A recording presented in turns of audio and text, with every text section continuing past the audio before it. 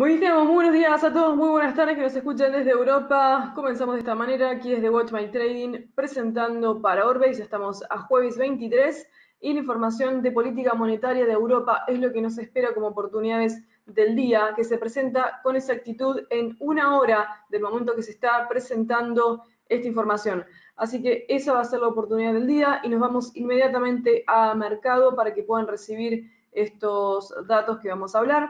Comenzando de esta manera con euro-dólar, por supuesto, el principal cruce afectado por la política monetaria.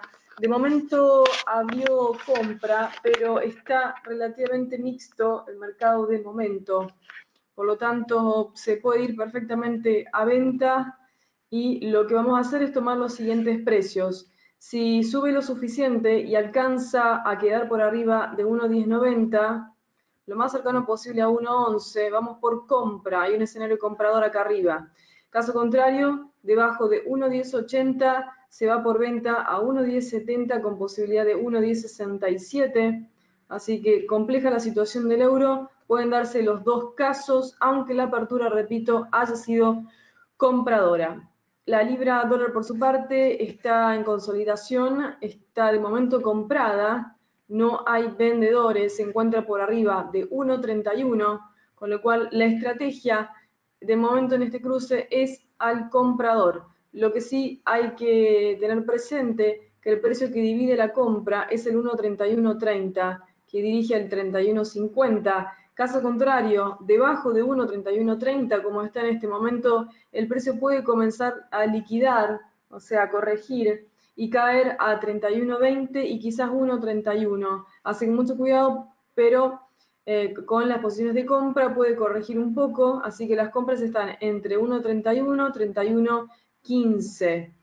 En lo que es pares con base dólar, este es el dólar CAD, está de momento 100% comprado. Este fue el resultado de la tasa de interés de Canadá el día de ayer, que resultó un impacto, por supuesto, no positivo para el canadiense, y se encuentra comprado de momento el cruce. Vamos compra en 31.64 a 31.77. Caso contrario, hay que esperar que corrija un poquito el cruce y tener presente las compras un poco más cerca de 31.50 a 31.40. Pero la estrategia definitivamente en el cruce es 100% al comprador.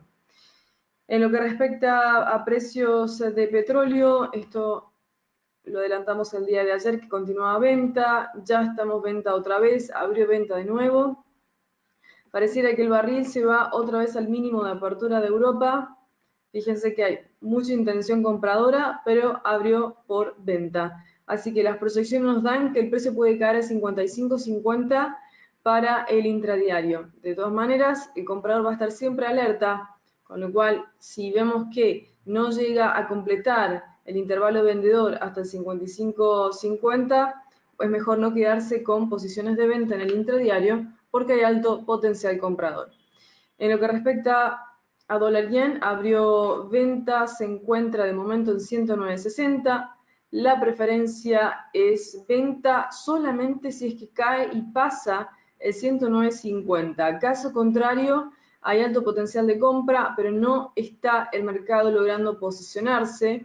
Así que para la compra hay que esperar por lo menos por arriba de 109.65, 109.67. Mucho cuidado con la compra porque está muy, digamos, expuesto el mercado comprador para poder saltar en cualquier momento, pero puede que no logre sostenerse lo suficiente y cae al precio vendedor de 109.50.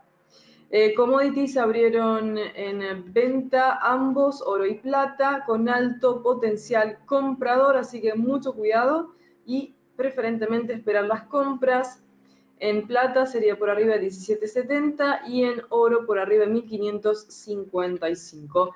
Y en este momento me despido de esta manera aquí desde Watch My Trading presentando para Orbex. Los dejo con esta información, repito, en una hora se publica la política monetaria del Banco Central Europeo.